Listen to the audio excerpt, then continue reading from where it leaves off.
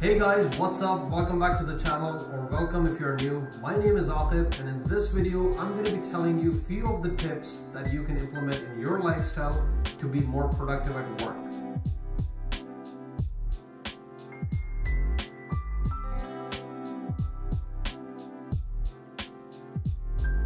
My first tip is going to be prepare yourself with the mindset of being organized throughout the day. Right after you wake up, make sure you make your bed so that it gives you that initial positive push for the day. My tip number 2 is going to be start your day fresh. Wake up a bit early, spend 15 to 20 minutes working out or stretching, have a good breakfast, and make sure you shower before you sit in front of your desk.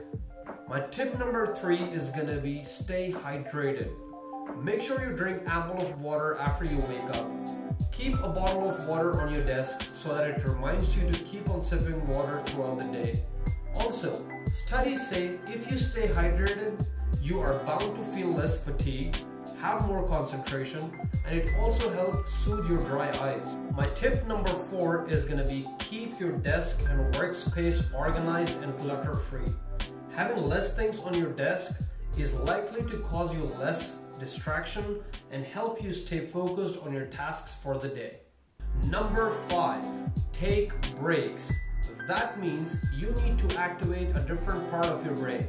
So do something that re-energizes you, something that makes you laugh, something that doesn't need memory to be recalled. Basically, you are trying to give rest to your brain. Tip number 6, make a habit of taking notes. If taking digital notes is troublesome for you or you don't have the means for it, always keep a notebook and a pen handy so that you can jot down the minutes of meeting or something important that you heard in a session. Tip number 7 and the last one. If you can implement this, this will be a game changer, and that is a whiteboard. If you are a data engineer or a software engineer, you are most likely to create an application flow diagram or a data flow diagram. Doing that initially on a whiteboard really helps you think of all of the aspects of a solution.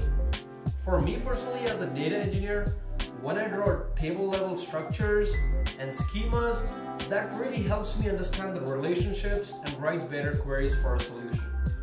Alright guys, thank you so much for watching this video. If you found it helpful, make sure to hit the like button, subscribe to my channel, share this video with all of your friends. Until then, stay safe, keep recording.